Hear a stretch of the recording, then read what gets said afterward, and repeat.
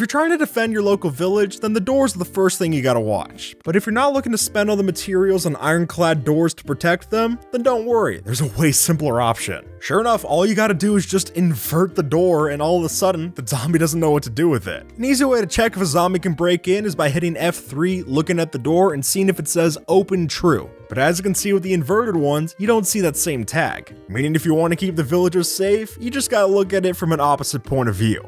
Literally.